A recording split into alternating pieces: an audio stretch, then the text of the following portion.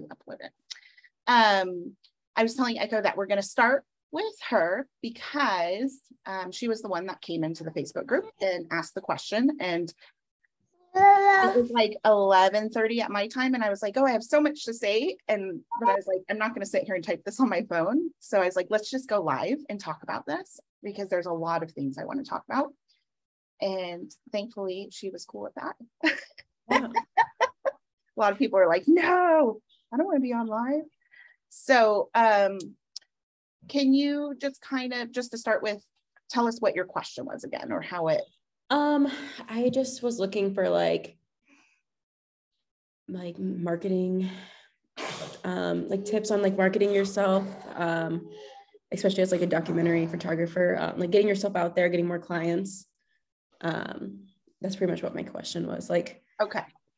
So, and I think you had commented on there that this is like your first year in business. Yeah. So this is my first year in business. And I'm not going to be very honest. Like I have not done the best marketing. I've gotten my 3 clients, they're all like people that have followed me on Instagram or Facebook so. That's awesome. So what's good about knowing where your clients have come from, that they found you on Instagram or Facebook, is, okay, I can still use that as a marketing channel. It means like for me, I'll just use myself as an example. I know the majority of my clients aren't on Instagram and Facebook.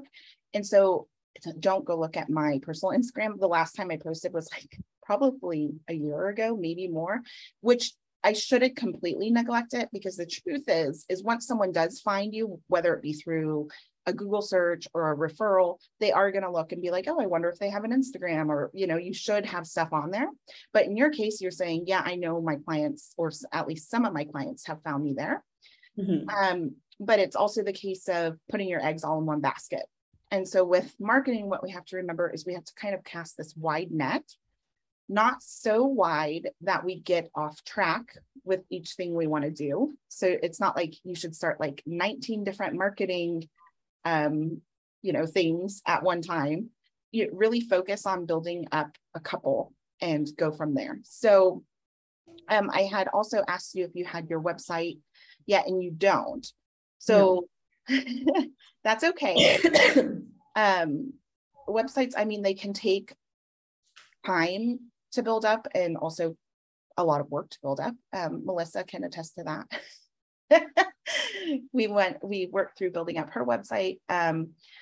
And what I will suggest though, is that needs to be probably the next step in your, is like at least having something there. It doesn't need to be everything you want it to be to start with. It should just look nice, clean, professional, but a place to have your photos and what you offer and where you offer it. That's really important, because a lot of people have a website and it's like, okay, but where are you located? where can I find you? Or like Melissa was just saying, oh, she got contacted from Germany. And I'm thinking, wait, why is she getting contacted from Germany? But it makes sense. They're traveling there and to where she's located, and they were able to see, oh, look, there's a photographer in this area.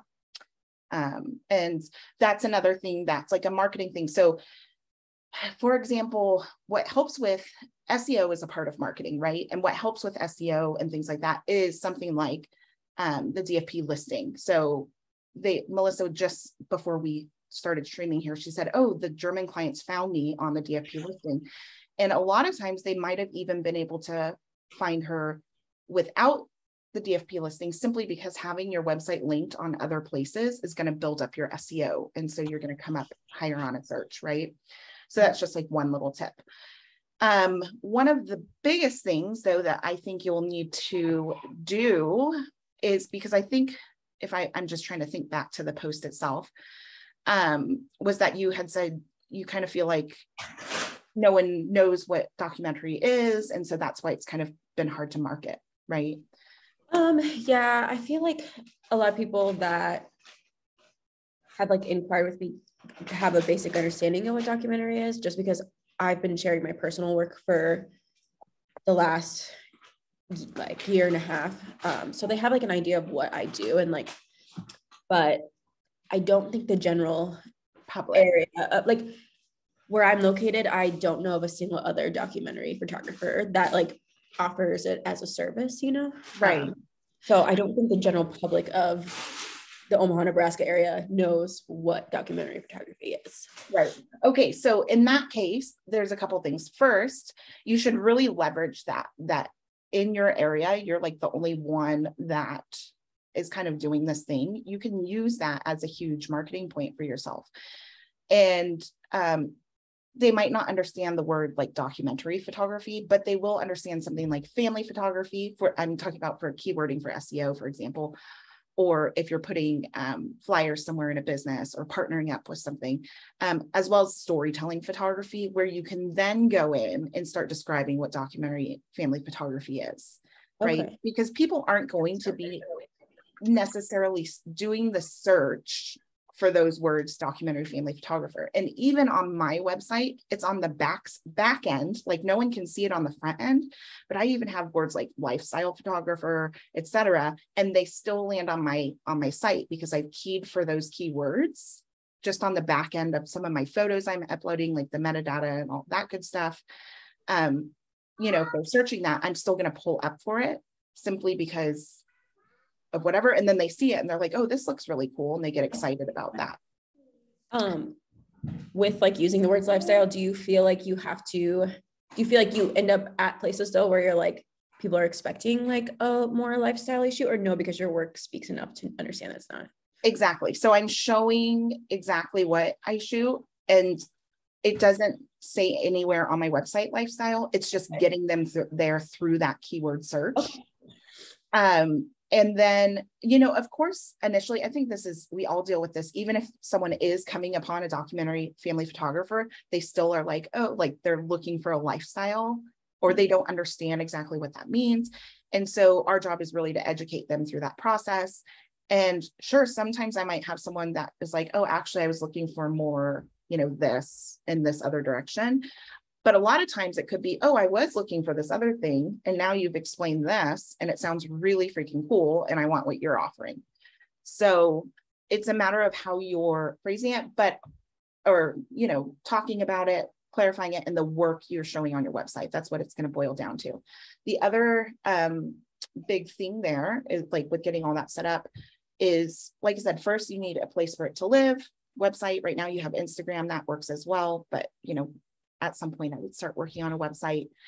And then from there, building out what your brand is. So when we talk about, and Melissa knows, it's like, Melissa was in mentoring with me. And so she knows it's like this long kind of process of figuring out, like, what is it that I'm doing for people that's different than any other photographer. And it can't just be the documentary aspect of it. For right now, you could definitely leverage that because there aren't others doing it in your area, but at some point there will be.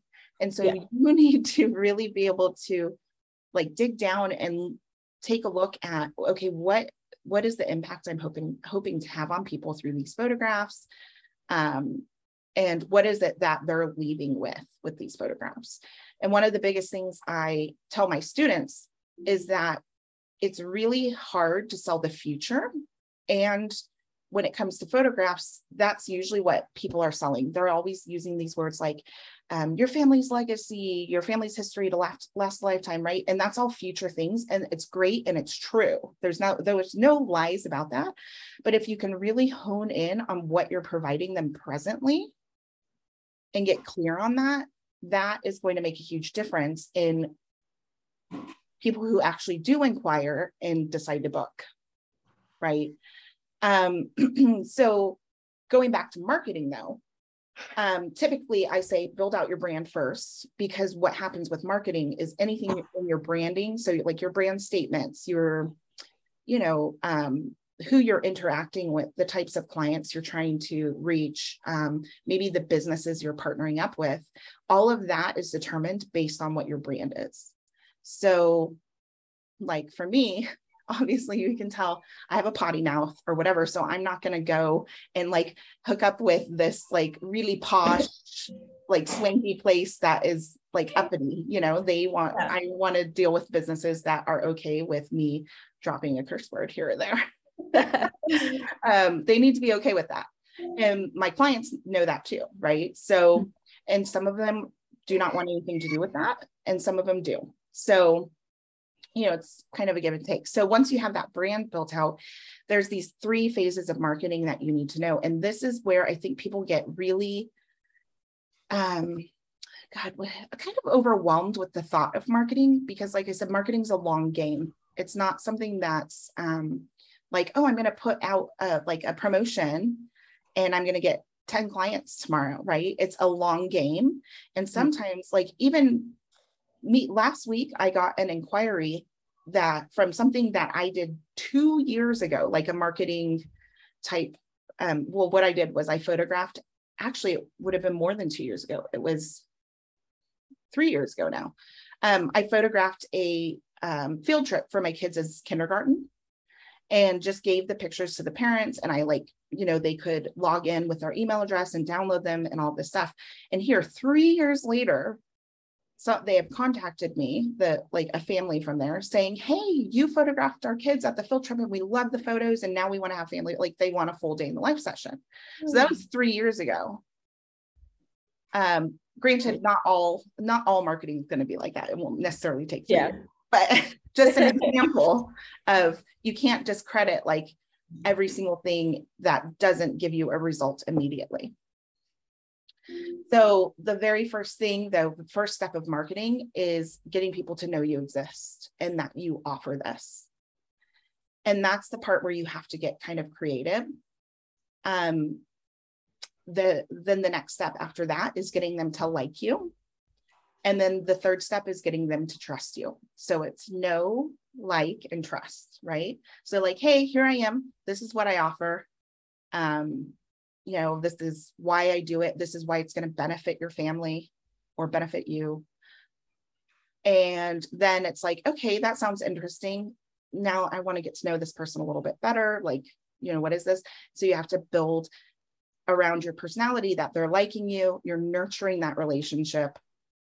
And then from there, it's it moves to this area of trust. Oh, I would spend money with this person because I trust them now, right? So it's, like I said, a long journey. So the very first thing you need to do besides the website is figure out how you can get people to know you exist besides Instagram. Okay. Like I said, Instagram can be a great tool, especially if you're the way, one of the best ways I've seen Instagram used is let's say you have a local park that you're photographing your kids at even, and then you post that photo on Instagram and you how you can do the location or whatever. Location that park, because then people in your area who are also locationing that park are gonna see that post, right? And might get curious by the photo, etc. So you have to be really strategic with how you're using Instagram. Okay. In order to get connected. And then, because the thing with Instagram is it's online, so anybody can be following you. It could be a bunch of other photographers. It could be people, across the world, people that will never book a session, but they just like your work. And that's fun too. Yeah. But if you want to utilize it for getting clients, then you need to be strategic about how you're doing that. Okay. And figuring out what is the tag. So in my town, there's a tag that people use. It's Yena City. Yena is the name of my town, and then city, even though we're not really a city, they call it Yena City. And so I know when I tag that, or if I tag the park, the big park in the middle of our town, people see my posts and I always get new younger followers on that. Not necessarily my client, but I'm sure it would work for you if you said your clients are finding you there. I have a lot of actually university students from my town following me, which I think is really cute. And maybe one day they'll have kids and I can photograph them. So, but yeah, so like I said, the Instagram way, and then getting offline. So start considering, how can I show up and say, hey, here I am. This is what I do. And one of the other big things I highly, highly suggest is business cards, even if it's super simple. I mean, it could be, you can print business cards from Moo and have alternating pictures on the back. So pick your best 10 photos and get a pack of 50 and so, or 100 or, you know, however many you want, and just have those 10 photos alternating, you know, on each card. And the reason I say that is because we get into conversations with people, whether it be parents at our kids' school or like sports thing, or like my husband has gotten me so many clients because he keeps a stack of my cards in his wallet on his desk drawer or in his desk at work. And we have them in our glove box in the car. And if anyone's like talking about, my husband's like, oh yeah, my wife's a photographer, you should check out her work, and like hands my business card. And, you know, he's like out there doing this work for me. And then I can do the same thing, you know, when I'm out there, at least having that little piece to tell them where to find out more about you is going to make a huge difference. And then you can go even deeper with that by making, like I said, connections in your community, whether that be like, oh, I'm going to photograph a kid's music class, or one of the partnerships that I made was like a family yoga place, which is like really funny because I mean, I love yoga, but I'm never consistent with it. But I went and I told her, I'm like, I can photograph your yoga studio for you, you know, and some family work or whatever. And, or the family's doing the class together, and you can put the work on your social media and on your website. It's kind of like a trade, right? And so she had sorry, I always forget the word in English, like a point card families could purchase because kids get sick so often. She didn't want to do like, oh, you pay you know, X amount per month, and this is how many sessions you get. You have like a card with like points, and you can use them at any time, because kids get sick and maybe, you know, you paid for a month and couldn't make it, and it doesn't make sense. So what she does is, depending on the size of the card that the family purchases with the points, they then get a gift certificate to use on a session with me. Oh, fun. Yeah. Which will be like, you know, $100 off product, or like whatever it is. Can, you know, use your imagination with that. And then the other big thing is, and this goes along with getting people to like you and stuff, is building up that email list and being able to send newsletters here or there, or, you know, being able to directly speak to your clients' needs and their wants. A lot of times we don't even realize what our needs are and wants are. You'll hear this all the time in marketing, where people are like, speak to your clients' pain points. And we can think on like this surface level of like, oh, you know, they need family photos, or they should have this. But a lot of times they don't even realize what their own pain points are. Yeah. And so we need to be able to figure out what those pain points are and how it is that we can serve them. I can't help you right now. Can you please wait? It's okay. Yeah. And so being able to speak directly to that, and to, let's say when you're posting something on Instagram, if it's relatable, don't do like this, like fake authenticity where people are like, my life's a mess. Like it's chaos here, but that's okay. Like if it's real stuff that's happening, like, okay, I just got my kid's haircut and he went and found the scissors and took a big chunk out of his bangs. Like stuff like that is relatable to people, and they're going to connect to that and, you know, think that's funny. So it could be anything like that. That's just an example. So when you're posting something or putting something out there, whether it be a newsletter, a social media post, you know, or showing up somewhere, always ask yourself, like, why am I posting this? Like, what do I hope to get out of this? Is it just to show a pretty picture? That's okay. But just be clear with yourself about that. And no, you can't have, you know, much expectations. You're going to get some likes, but likes aren't going to pay the bills. Right. Yeah. So, you know, is it to nurture my audience and show that I'm relatable? Is it to try and book a client? So always remember, when you're doing anything in marketing, ask yourself, why am I doing this? That'll save you a lot of time and energy of then just like randomly throwing a bunch of stuff at the wall and seeing what sticks. I hear my kids screaming for me too. We'll see if you guys can hear any minute. I just heard mom.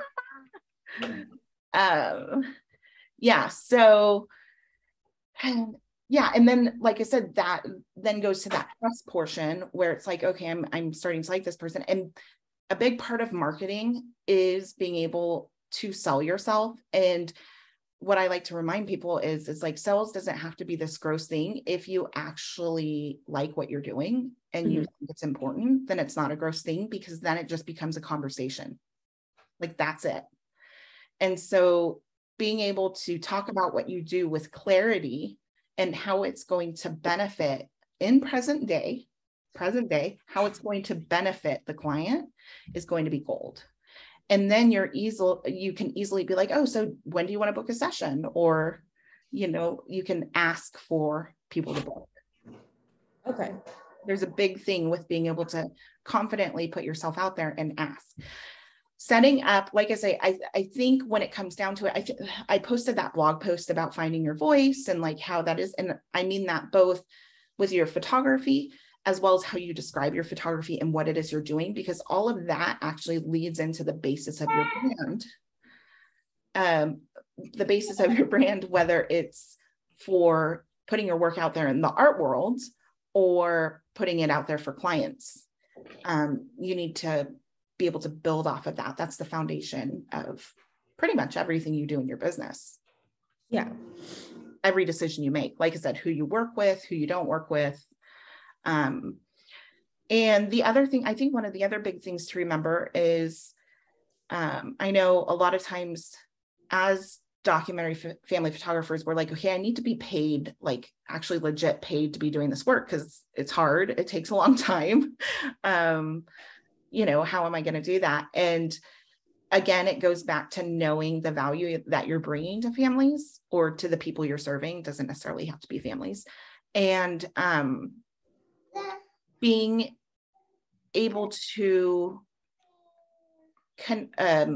with clarity, to let them see that the value in these kinds of things increases only over time. And that's where you get to talk about the future and instead of the present, right? There was something else I was going to tell you. Like I should look at my bullet point list. That's very messy. Oh, one of the things I noticed, and I was actually going to write, I'm in this kick right now of like writing blog posts, because I don't know, I think the last like 2 years for everyone has been just like crap, with the lockdowns and everything like that. And we're all just crazy. And I'm finally like at this point, like, I think people are at the point where they're ready to get back out there and start like working again. And I'm ready to start talking more and more about this stuff of like how I did it, because I did a lot of, like taking classes or doing this or doing that, but also a lot of mistakes. And what I found is there's no one right or wrong way. Like, so when we hear about like, this is the exact system you need to use to market yourself, it's not the case. There's no such thing. You have to find out what works for you. I think that with everything we do, it's more of a framework. So like I said, that basis of marketing, like what you need to know about marketing is those 3 steps of know, like, and trust. Like, how do I nurture each of those steps? Getting people to know I exist, getting them to like me, and then getting them to trust me. Oh, I hear little footsteps coming. Hold on 1 second.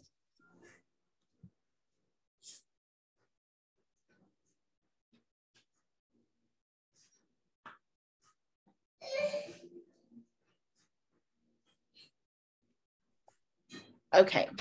And now my dog's going to start crying because the kids are going to the neighbor's house. Yeah. So where was I? Oh, what I was going to say was one thing that I know, a big mistake that I made in the very beginning of my business was getting stuck in almost like this research mode and all these things that I could and should do. And like sitting there and like researching things to death. And what I realized through that was that I was actually like, I had all these ideas. I knew they were all going to be great, but I was scared to actually take that step into action. I think that's my biggest thing is like confidently putting myself out there and like actually like so what I'm looking for, actually like moving forward with doing what I want to do just because I don't have the confidence in it. Yeah. No, I think that's something super common. And when you think about that, what my suggestion would be is to like really ponder on it and figure out what it is. Amy just wrote, that's where she is too. Really ponder on it of what that block is. It's like, okay, I'm not having the confidence to do this. Is it because I don't feel my work's good enough? Is it because I'm scared to have people paying me money for this and then I have responsibility? Is it, come here Sunday? Sorry, my dog's crying because he wants to be by the kids. Is it because, again, like for me, one of the biggest things was I was like, well, shit, if I start making money with this, then I'm like on the hook for all these other things like taxes and like, like that felt so overwhelming for me that I was like, I'm just going to stick in this mode where I can like research everything and they all seem like good ideas and I'm writing it down and pinning on my Pinterest board and like doing all these things and never like moving forward and taking action. And finally, you know, you just get to this point where sometimes you need guidance to take action. Sometimes it's finding someone else, like a friend, to keep you accountable for action, but really drilling down on like, okay, this is what I want to do. And knowing that over time, that confidence builds and builds. And sometimes it's really just about having the courage. It's not necessarily about confidence, because I think we all suffer from that like imposter syndrome or like, I'm not good enough or whatever it is. But saying that to yourself and having the courage to do it anyway is all you can do. Yeah. Really. That's like all you can do in those situations. So yeah, I get it though. I mean, I still do it. Sometimes like, can you stop? Sometimes I have to,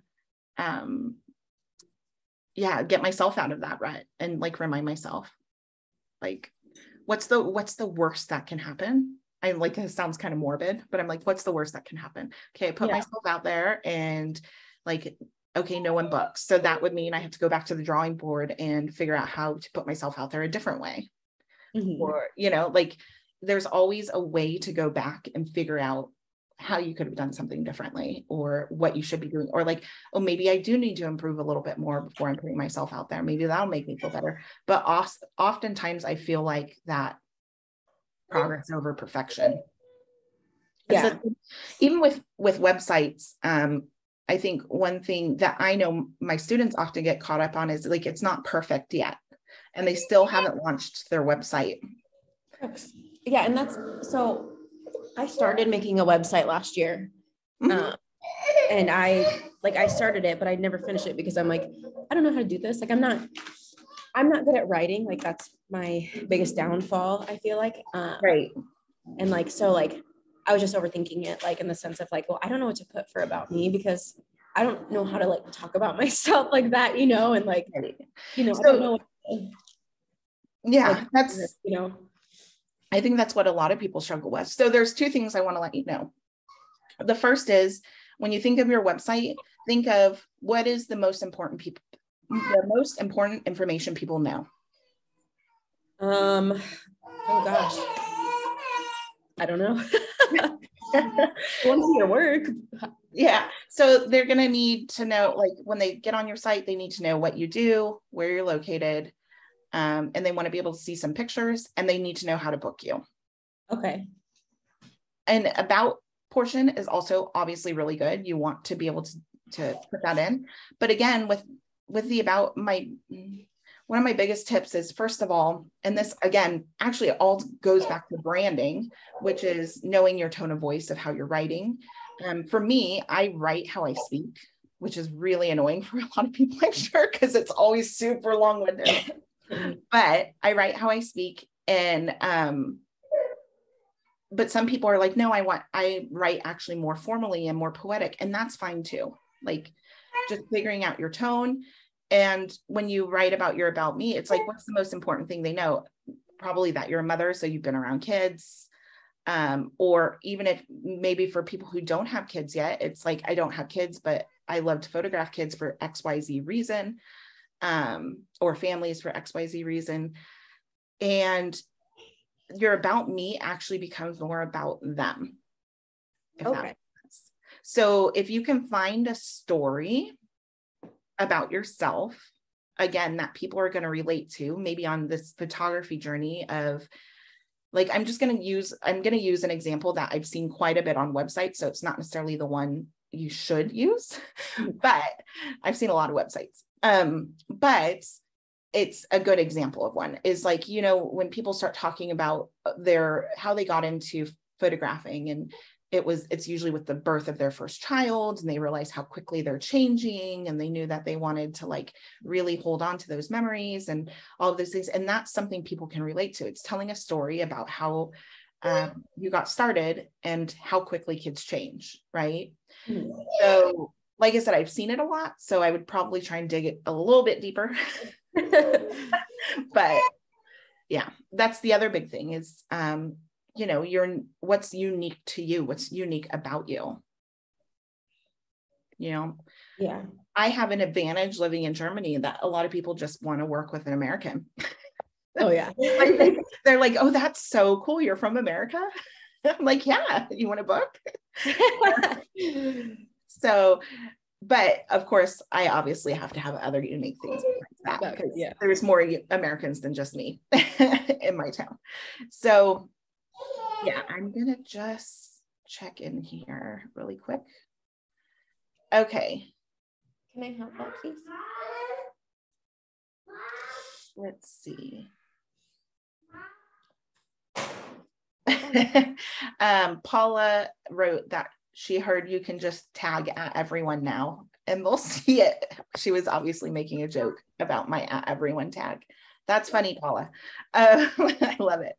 So I feel like the fake authenticity can backfire. Look at my house. It's example. She says, look at my house is an absolute disaster. Meanwhile, a potential client may think, she thinks that's messy. Mine is much worse. We're not a good fit. Yep, exactly. Daniel Adams says that he has launched an imperfect website. Good job. That's the way to do it. Just put it out there. Paula also said that she's scared of crazy clients because I hear so many horror stories. So I'll touch on that really quick. With crazy clients, that's okay. The way you're going to protect yourself from crazy clients is having boundaries in place and letting them know. So like, I'm a big believer in great customer service. Like I love going that extra mile for my clients. I love doing all of that stuff, but I have boundaries and they know it's my business and I make the rules. And if I'm going to bend the rules, it's going to be to my discretion, not because I was strong-armed into bending them. And so in order to avoid those crazy clients, it's about over communication. So really setting expectations up front. It's about having policies and procedures in place, as well as a really good contract. Those are, knock on wood, which I'm going to literally do right now. I've been very lucky with my clients. All of my clients have become friends. Like people, you know, I would go have coffee with, even if I'm not photographing their family. That's the other big thing about marketing. In the ideal version of marketing is you get all these people in your pipeline and they're coming in and you have this group of clients and you have repeat clients and then referral clients. So the people who have worked with you then start referring you to their friends, their family, coworkers, etc. And usually if it's clients you like, the people that they're surrounding themselves with are going to, you know, have kind of a similar, at least, you know, they're hopefully not going to be friends with a bunch of a-holes. So, but basically the ideal version of marketing, and this is how my marketing worked before the pandemic hit. Now I'm going to have to like get out there and pound the streets again, I'm sure. But I had my marketing up to a point where all of my work, all of any new client came in was a referral. And the rest of my year was booked out through repeat clients. So for me, I'm like, because of the amount of repeat clients I have, I only need to get 6 new clients a year. Like I've done the calculation. And with those 6 new clients, then they're referring their friends. And then every year I just need 6 new clients, because I know that, and it's not necessarily that they're booking me every single year, but usually every second year. And so it's almost like I have this alternating client list. Like, oh, I know this year I'm working with these families, and next year I'm working with these, and I'll have 6 new families coming in. So I was able to do that by doing different marketing activities. And do you do email campaigns to get the marketing going on that? Like, do you keep their emails and then send out blasts about what's going on or what things you have coming up, or how do you get them to book? Both, or all, yes and no. I'm Okay. going to be honest, I am a lazy emailer. Okay. I do not write a ton of, like, I'm not doing it like every 2 weeks. Like, you know, for me, I was also at a point where I could send out emails quarterly and be okay. So usually what I'll do is, and when I'm emailing, it's not always to offer them a session necessarily. Sometimes it's like informational, like, hey, did you guys see that there's this really cool interactive kids exhibit in town? I took the boys there, and like, I'll show photos of my kids there. We had this amazing exhibit take place in the like concert hall here. And it was literally body parts, but like huge, and like how the body parts worked, and like you could touch, and, you know, it was really interesting. My kids really loved the genital part of the exhibition. Where they could look at those. Anyways, beside the point. So what I did is I went there with my kids, took pictures, and then I was like, you know what? I bet you a lot of my clients would like to go to this with their kids too. And so I sent an email saying, hey, just so you know, like, we stumbled upon this exhibit, blah, blah, blah. You guys should go there and bring the kids. It was a lot of fun. And I just added in a few photos of my boys enjoying themselves there and being silly and climbing all over the different things. And I actually had someone, I didn't even say like, hey, book a session on that email. I just showed it. And I actually had someone say, oh my God, I want a session there. Like, and then book me to go have a session at that exhibit. I would say an email list is really good because it does keep you in their mind. But there's other ways to keep in their mind too. So like, I'm a big believer in, for all of my clients' kids' birthdays, or if they don't, I do have clients that don't have kids. Like, just because someone doesn't have kids doesn't mean they're not a family. And so if they don't have kids, then I have their birthdays, but I collect the kids' birthdays and I send like a birthday card, you know, stuff like that. It doesn't have to be anything big. It's just keeping in the forefront of their mind. Another big thing is remembering, if you're selling products, whether that be inclusive in your price or selling them separately from the session fee, them seeing those products is also a big reminder of, hey, we need to call Ash. It's been 2 years since our last photo session, or whatever it is.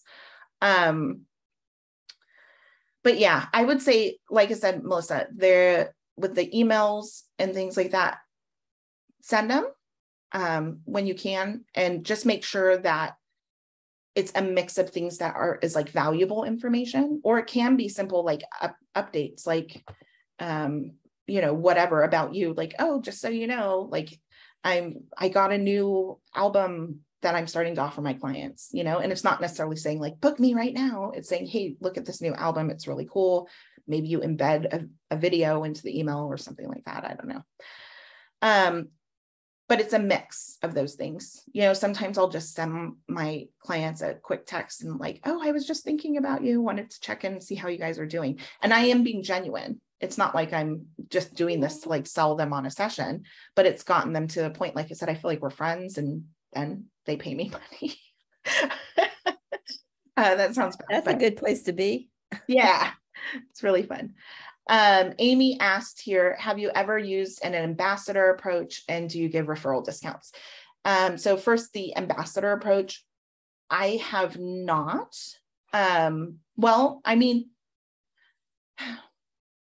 technically, I guess referral, like having a referral program is an ambassador approach. And I do have a referral program. I also have a a client, God, I'm sorry, all of my marketing stuff is in German, so I'm always translating it in my head. Like first I translate it from English to German, and now I'm having to translate it back from German to English.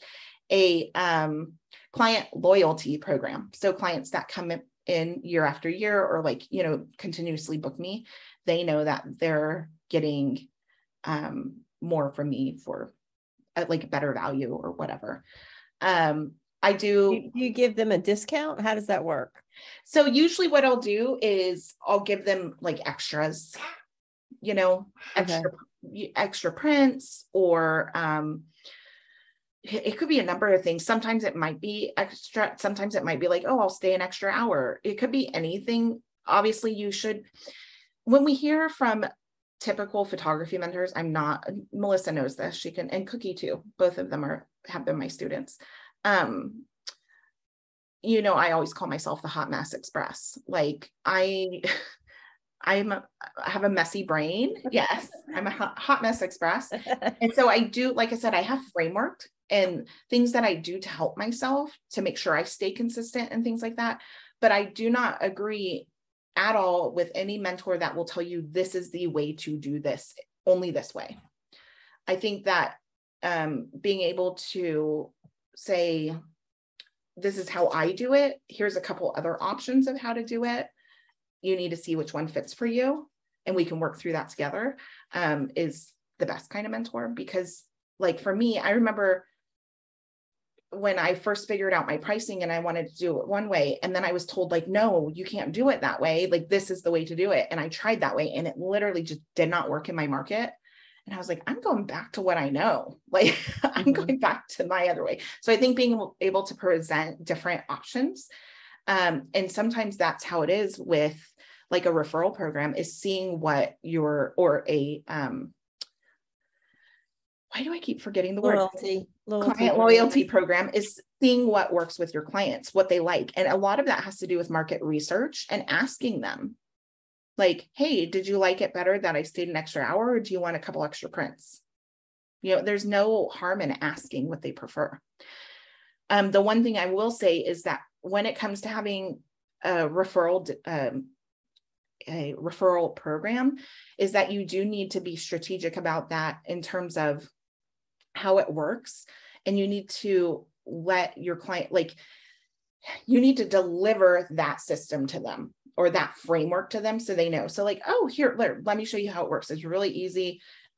You refer Jen comes to me, you get a free hour on your session next time. And Jen, when she books, she gets 10% off her products, whatever, right? But you need to literally tell them exactly what they need to do. Okay. Otherwise they'll have it and they're like, oh, okay, cool. Oh, yeah, maybe, like, yeah, one day. There was something else I was gonna say that I was thinking about that I know is really important. Oh, portfolio building. One of the biggest things too is not being afraid to, and do it every year, is having a few clients as portfolio building clients and having them, you know, kind of get into your referral. A lot of my portfolio building clients turned into actual paying clients.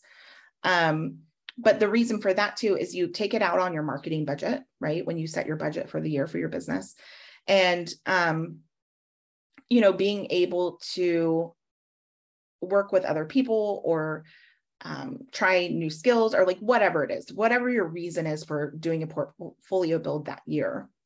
But I think one of the biggest things you can do, especially when first starting out in business, is get a lot of portfolio building clients. And that was something we did, Melissa and the program together, was you guys got to photograph, you know, this variety of people. And so you're showing up with this portfolio showing like diversity and diverse situations and all of these different things to walk away with. And I think that's really important to keep. I'm still doing that. Yeah. I do portfolio. I do at least 2 to 3 a year. Yeah. Because a lot of my clients don't want their stuff on social media or website. None of my clients do. So I just use the portfolio stuff specifically for all of my marketing. Yeah. Yeah. In Germany, and I think in a lot of Europe, people are very, very private about what goes online. And so I would say 98% of my clients' photos I can't share. Like, I just can't. And so I had to get creative with how I can do that. And one of those ways is portfolio building. The other way is offering a discounted price for people who do allow me to share their photos to use for my marketing. So not punishing them, not saying if I can't use your photos, then you have to pay an extra $200, but rewarding them. So that means pricing yourself in a way that you cushion that $200. And then you can easily take it off and say, yeah, if you let me use them online, I'll give you $200 off, whatever, if you want to make money from that session. But otherwise it's the portfolio building for sure. I'm going to just slap over to the Facebook group real quick and see if the Facebook comment thing always makes me nervous because it doesn't always show up in real time. Like sometimes I get off these things and then there's like 20 comments I didn't see while we were on. Yeah, Gabriella says that's what email automation is for. Exactly. So like, again, in an ideal world, you will have all these emails set up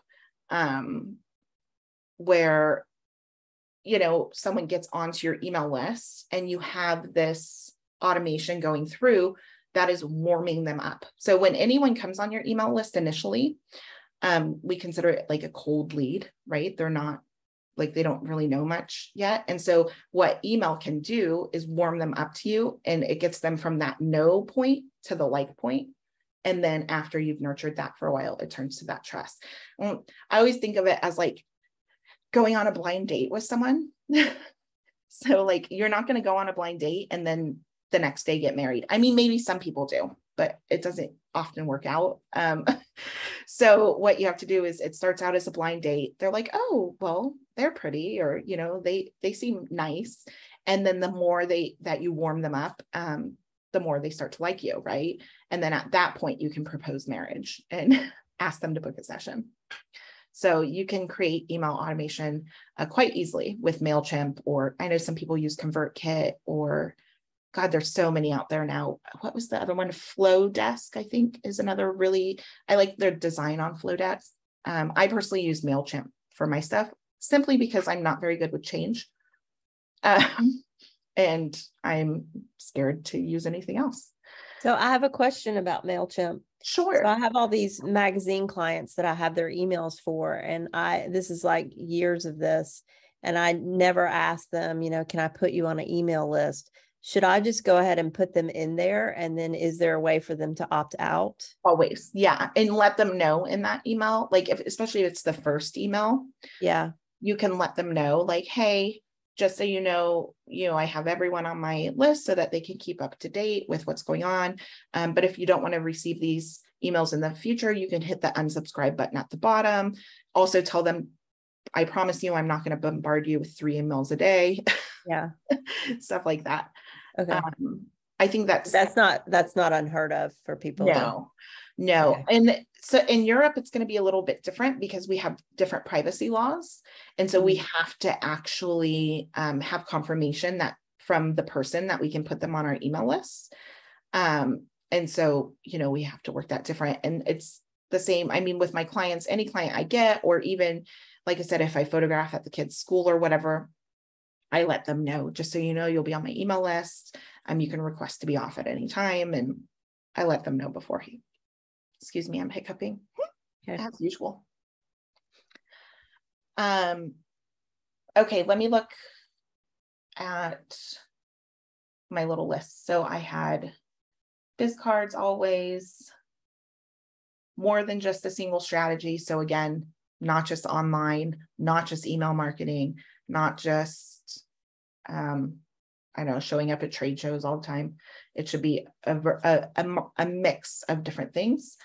Be able to clearly talk about what you do, how you do it, and why they should care, right? Why should anyone care that you're doing this? Understand how marketing works. Again, it's a long game. So that means one of the biggest things that you can do for yourself to see what marketing efforts are working is when a client inquires, even if they book or not, find out how they found you. Always. So you can say, okay, is it my SEO that's doing really good? Is it my Instagram stuff? Was it the flyers I put in the pediatrician's office? So that you can figure out, like, where should I be spending more of my time to get more of these inquiries? Let's see. Making sure that they understand that you're like the most qualified to offer this service to them. And the way you can find that, again, is going back to that blog post about voice, is you're the most qualified to do this for them because of the reason that you're photographing, right? Looking at that purpose. And again, it can't be, oh, I just find beautiful in the mundane. It has to be something unique to you. Let's see. And I have on here, in an ideal world, everything comes from referrals. Oh, I wanted to point out that it actually costs you more to get a new client than it does to retain a client and to get a client based on referral. So keep that in mind when, as you're looking at, okay, because I think a lot of times what we do as business owners, that's a huge mistake, is we forget about the clients we've already had or that we do already have.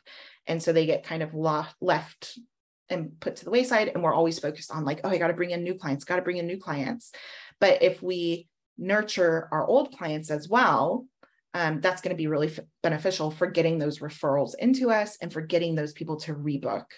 And it costs less energy and less time. So I have on here website. We talked about that. I think that's it on my checklist. Do any of you have any more questions before I go to the Facebook group? No. I just want to look at one more thing. Hold on. I have one more little list here with. Hold on. I told you, really got my system. Here we go.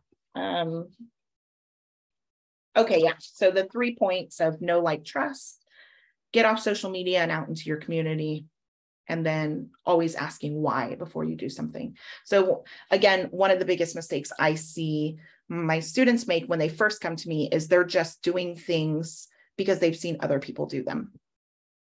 So yeah, being able to be strategic about why you're doing things means you ask yourself, why am I doing this? What do I hope to get out of this? And, marketing is all about setting a goal for yourself, figuring out what that goal is, and then working backwards. And like, this is how you make basically your marketing work, is you set your goal of what you want it to be. So maybe it's to get people to know I exist. And you need to figure out, what do I need in order for that to happen? So I need business cards. I need a website. I need to get out into my community and show people I exist. How am I going to get out into my community? Well, I could try and ask the doctor's office if I can put photos in there. I could maybe photograph a preschool. I could, like whatever, make lists, and then figure out exactly what you need to do and need to have for each of those items. And then maybe your next goal would be, okay, book 4 clients by March 2023, just to get kind of going. And okay, what do I need to do to make sure that happens? Okay, now I need to nurture these people that I'm already getting in contact with, et cetera, et cetera. So, like I said, it's a process, it's a long game, but once you get it going, it basically runs itself until a pandemic hits. And then you have to start over, not start over, but you have to get yourself kind of back out there to let people know, like, hey, I'm doing this now. Okay. Let's see.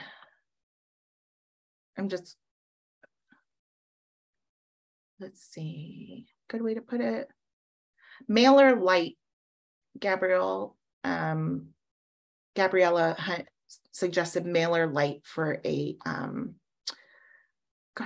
email automation service.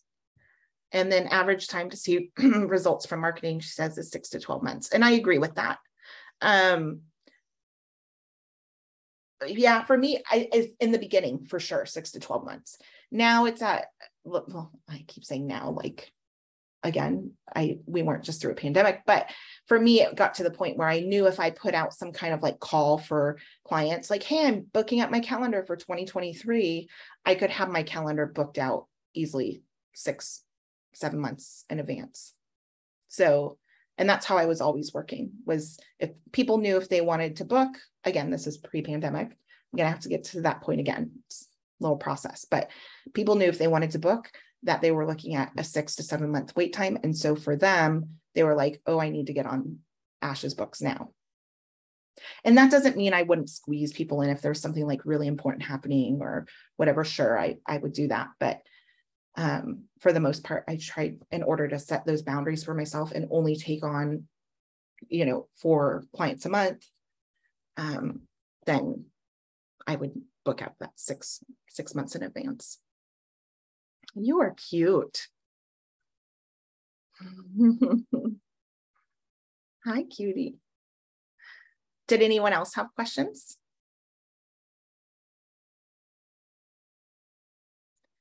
Okay. Well, I hope that I have a question. Has anybody used the business cards that you just tap on people's phones? And like, is it with a QR code or is it? I don't know. I don't think so. You take the card and you basically just, whoever's interested in your work, say this is their phone. You just take it and you tap it. And then it automatically pulls up. Maybe it is a QR code. It pulls up all their info. They're expensive, but you only need like one Right. for yourself or for whoever, maybe your husband, if he's helping marketing. Yeah, does it save your info in their phone then? I'm wondering, or is it just pulling up your website? I don't know. It pulls up all whatever social media and website that you have. And then I guess from there they can explore. I don't know that it saves it like on their. Yeah, that would be my only thing with like I would hope it would save it so that so when they walk away from me, like in case they don't lose it. Yeah, exactly. Because I know how I am. Like sometimes I'm like, oh, I have 500 tabs open, just close all at once, Right. So that's a good question. If it saves the info, I think that's great. If not, I almost feel like a combination of both would be good. I try and be really conscious of like conscientious. Why can't I say that? Conscientious of how much paper I use and stuff, but I am a big believer still in like some of the old school marketing methods of having things in your hand makes kind of a bigger impact. Yeah. So I think a mix of both could also be good. Because I know for me, like I'll take a business card from something. I'm like, oh, this looks interesting or whatever. And then I'll forget about it. And then I'll find it in my wallet like a month later. And I'm like, oh yeah, I wanted to look at this, Whereas with my phone, I mean, I have photos, like so many photos stored on there that sometimes like what I do is like, let's say I'll see like an ad pop up on Instagram or whatever, and I'll take a screenshot. I'm like, I'll look into this later. Maybe don't want to at that moment. I never go back to the screenshot. I always forget about it. I'm sure I have some pretty weird screenshots in my phone from like midnight scrolling, like half asleep. And shopping. Yeah, exactly. So I don't, like I said, I think a combination would be good. Yeah. I think everyone's different what they need, some people are more like, yes, I do everything electronically. I don't want your paper, but yeah, I like paper. Just curious. Things. I think it could be a good idea, especially if you don't have your business cards on you all the time, or like, like you said, I just leave them all over. Like, I alternate between different bags. Like I have my camera bag, I have a backpack I wear all the time. And then I have a purse. And so in each of those bags, I have like a stack of business cards in the pocket. So I always have, no matter which bag I'm using. And then same thing in my car and, wherever. Okay, I'm going to look on Facebook really quick.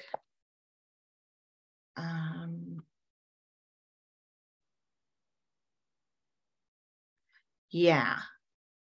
So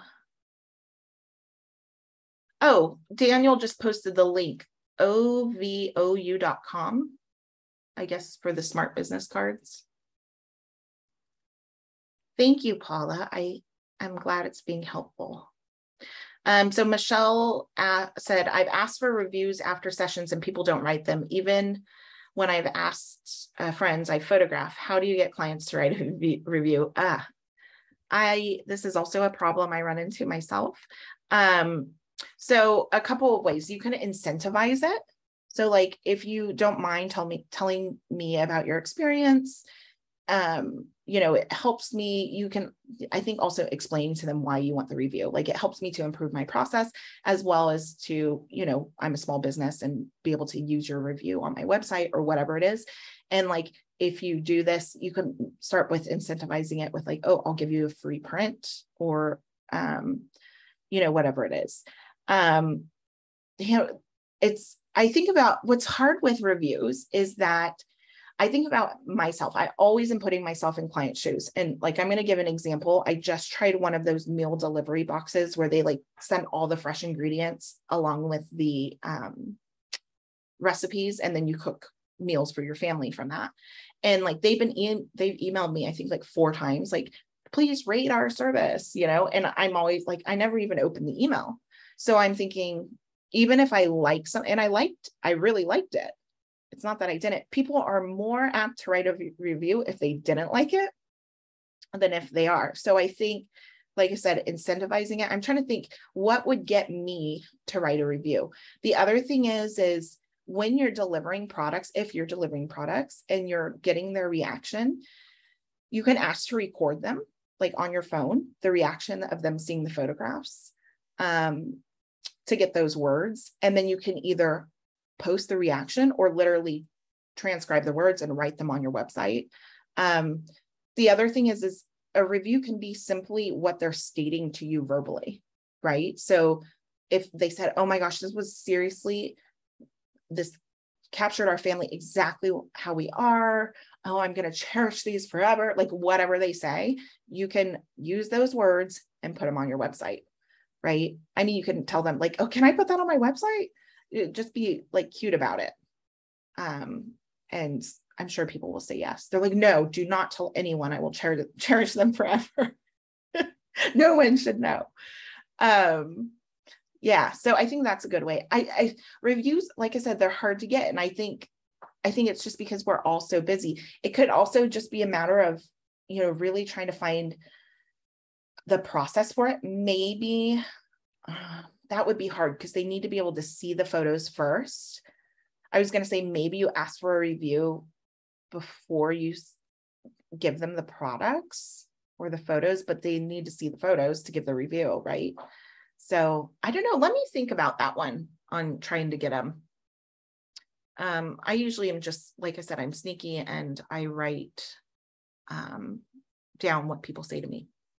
Or a lot of times it may not need to be like a submission, like a form or like something really formal. Maybe it could just be like, you send an email following up after the session, like, hey, it was so amazing seeing your family. I really enjoyed the session. I hope you're enjoying the photos. Have you gotten them hung up yet? And then say, what do you think? Or what did you think of the experience together? And I'm sure they'll respond to that email. They don't want to leave you hanging. And you can maybe take snippets from what they write back to you. They're like, it's hung, but it's crooked. It could be any of those things. I'll have to think about that and get creative with it. Yeah. But reviews are important. I mean, we need to show authority. That's another thing with marketing is like, with awards or like being able to exhibit your work. A lot of people are like, oh, I don't see the point necessarily. The one thing it does give authority of like, oh, okay, they're an award-winning photographer, or oh, they had their work exhibited, or oh, they rank number blah blah blah. And it's not necessarily that the client is going to understand the difference between an award-winning photograph versus a really good photograph. But they will understand like, oh, they have prestige, like they actually are getting their work out there and it's being shown, And people want that. They want to be able to work with people that have that kind of authority on the market. Okay. So Tanae said, I live in a small area that does not offer documentary photography. Lifestyle is barely making headway here. I intermingle documentary and lifestyle images during every session, but headway feels slow. I do my best to prep clients and tell them what to do, but any suggestions on how to create awareness and build documentary clientele in an area that is used to traditional portraiture? Thanks for bringing this up, because I meant to hit on it as well. Oh, I'll get to that in a second, Michelle, sorry. But so first things first is you need to, if you really want to only be shooting documentary, you need to only be showing documentary on your website and on your social media, etc. And really just set that boundary. And it could be that you still will give them, you know, a little bit of time of posing or, you know, guided whatever, like 15 minutes, you can let them know that, but you're not showing any of that work on your website or wherever you're showing your photos, like on your marketing pamphlet or whatever. That's the first thing. The second thing is going to be, again, I think this is going to have to do with portfolio building. So if you're really in this situation, you're going to have to find some portfolio building clients that are going to let you do your thing. You explain to them like the process, which is I'm just here hanging out as a friend, you know, and I'm making photographs of your life, right? And you can talk to them. You can like, for me, if I notice a client is posing like, you know, an adult specifically, I'll tell them, you don't have to do that. Remember, I'm here. Like, you can give them subtle reminders. Be like, stop looking at me like that, Jake, stop it. But you can give them subtle reminders. I think that's totally fine. And it's going to be about finding and building a really great portfolio with documentary work so people can really get what you're doing.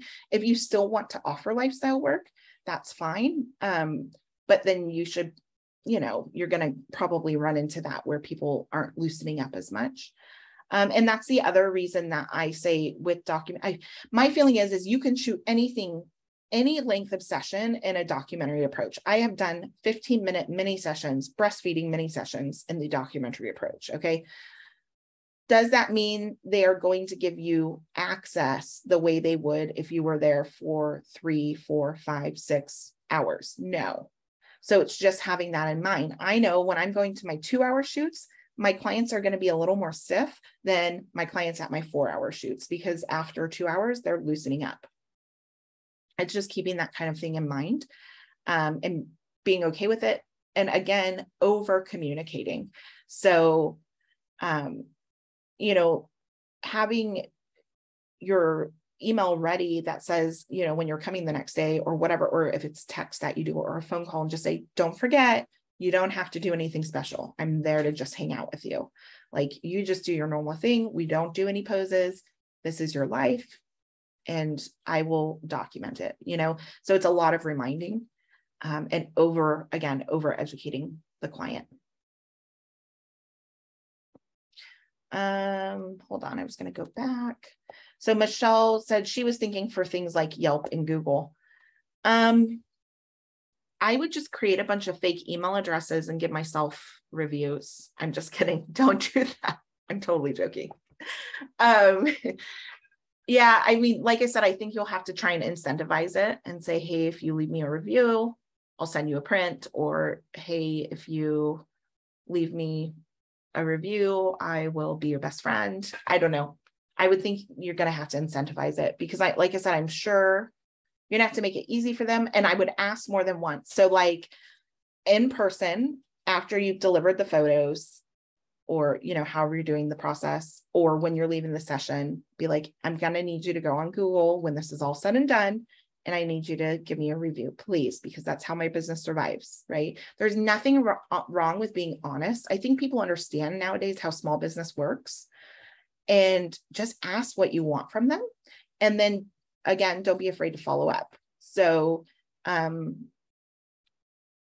sending that email saying, I really enjoyed your family. Can you do me a huge favor? Take 5 minutes and just give me this review on Google. If it's going to be less than 5 stars, don't leave one. No. My Google review is all messed up because I have one of my Google reviews. It says 1 star and someone's like, where are you located? I'm like, what the fuck? And I disputed it with Google and they never responded or whatever. Literally, I was complaining about it to my mom like 2.5 years later. This happened recently. I was complaining to my mom, like, I'm so mad, my Google review, I have this 1 star and it's just someone who I never worked with asking me where I'm located.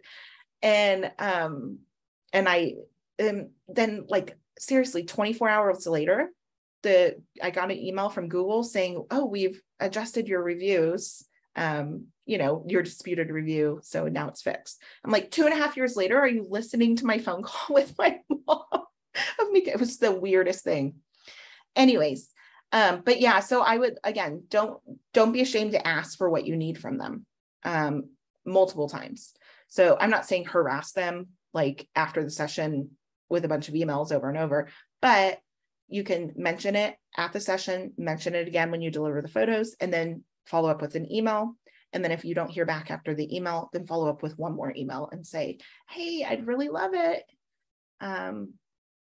Yeah. And then tell them their family is magnificent or something like that. That always makes people feel good.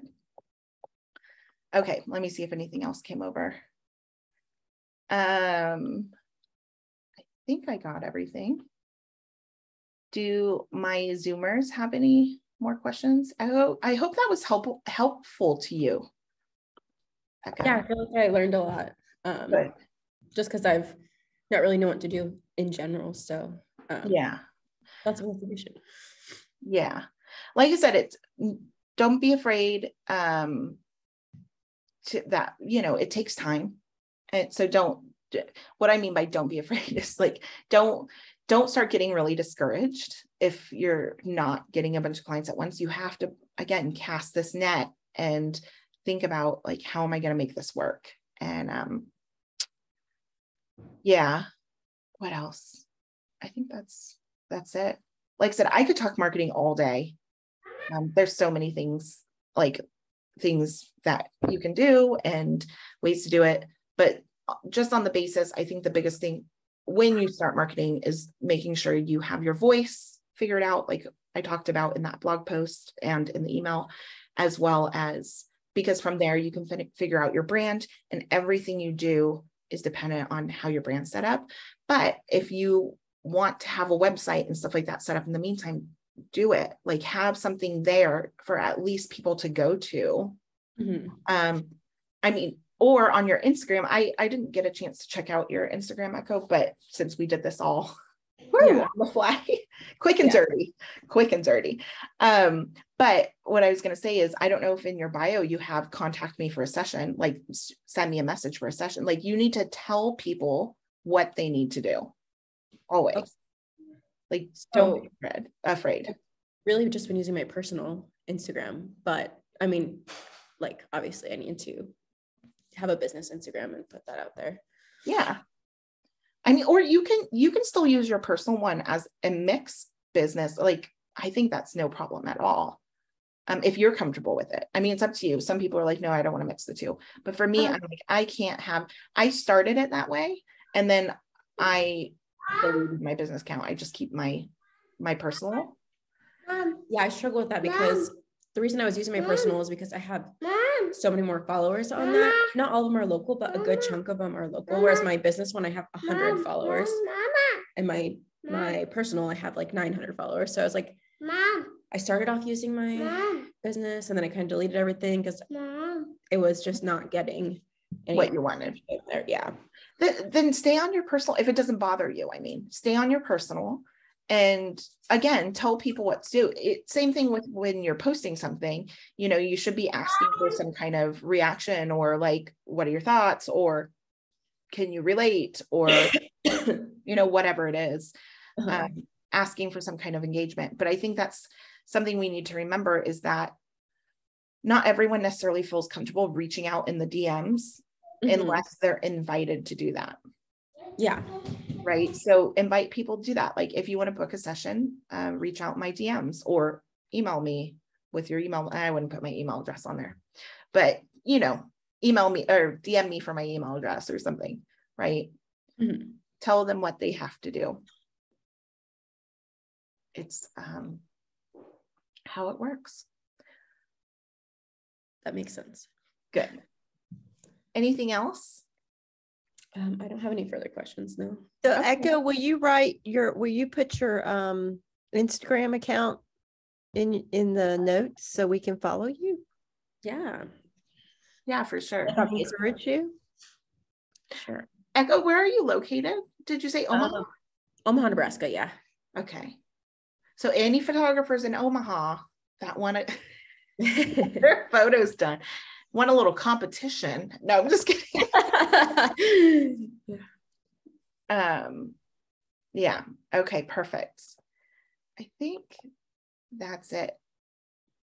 Okay, so they're saying do more lives. I'm gonna try and get on more lives more often. Like I said, I was like for the past 2 years, I've been in a funk with all the pandemic stuff, but now I'm feeling really inspired to do this. So I thank you so much for letting me go on live with you, Echo, and like thanks for having me.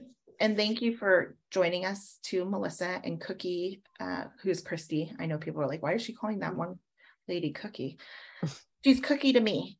And Amy jumped off already. And yeah, I hope it was helpful. If any other questions come up, you can write in the group. And like I said, I'll try and do more lives. And if anyone else has questions, you can write to me, DM me, hit me up and slide into my DMs. Slide on in there. And if you want to give us a review on Yelp, I'm just kidding. Okay. Thank you. Yeah, thank you. Thanks, Ash. Bye. Great. Bye, Oh, guys. wait, I want to mention one thing or two things really quick, but I should mention this. We have a flash sale happening now. I mentioned contracts and how it's important for your boundaries. If you want a contract, get it now because the flash sale is like less than 24 hours left. I wanted to mention that because that's seriously a really important thing with working with clients, flash sale contracts. And then also if you want to dig deeper into marketing and branding and all that stuff, join me for No More Fucking Around. Which I can attest is great. Yeah. I mean, we did it during COVID, so it took on a whole new form. But it was literally, but it was wonderful. And I still haven't gotten through all the material. And the business material in particular. Yeah, the business material. There's a lot. But it is great. And Echo, that might really help you to kind of get focused. And you know, I know you've got a lot of kids running around, so I know that's a challenge as well. But it will help you get focused and stay focused and kind of get things in order, so that you can figure out what to attack first. Because I know this is very overwhelming for you at the spot that you're in now. Yeah, I was there 7 years ago, and it's, you know, it's very overwhelming. So just, you know, baby steps and little bites. Yep. And One thing at a time. I promise you, it'll all work out.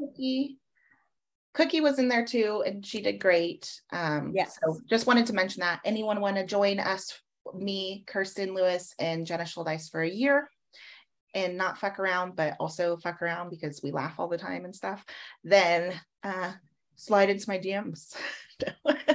All right. Thank you, ladies, so much. And we'll see you soon. All right. Bye. Bye.